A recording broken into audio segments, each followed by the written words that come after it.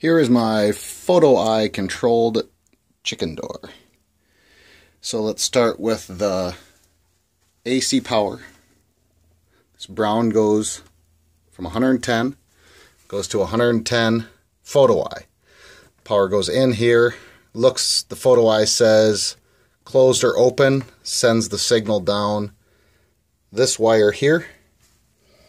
If it sends a closed signal, it passes and energizes the relay. The relay then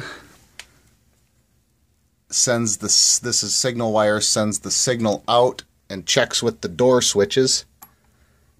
If the door switches are made or closed, then it drives the actuator, and that's through this power pack here, low voltage, and it's powered here.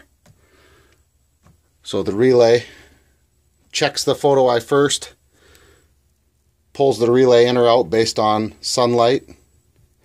Then the power comes in from the power pack to the linear actuator. The relay chooses open or closed, checks with the door switches to turn on and off the relay pack. That's it.